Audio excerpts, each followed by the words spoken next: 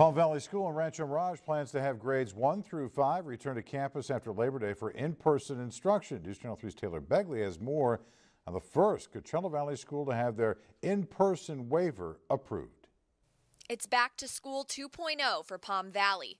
On September 8th, the school plans to welcome elementary school students back to campus for in-person learning. We're very excited. I'm very excited. It's good for our community. It's good for our families. We obviously have all the health protocols in place, the screening and the cohorts, but we are excited to hear the sounds of the elementary school kids and hear the learning going on and going on face to face. Palm Valley uses a program called HighFlex, which Sherman says makes it easy for students to transition from online learning to in-person learning. So for those families who aren't comfortable with being back on campus just yet, they can stick to the virtual platform. Palm Valley is the first Coachella Valley school to have their waiver for in-person instruction approved by state and county health officials.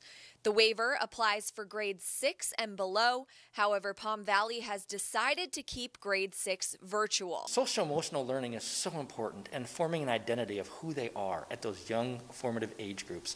So it's important that they're around other peers their age, and it's important that they're guided by a teacher that's in the classroom that can really guide and mold and shape them, as well as teach them at that young level. As an older kid, there's a little more of an identity. They kind of know a little bit better who they are, and they can kind of navigate the virtual world a little bit better. They're a little more comfortable. This sentiment was echoed by a parent and board-certified family physician in the school's waiver application.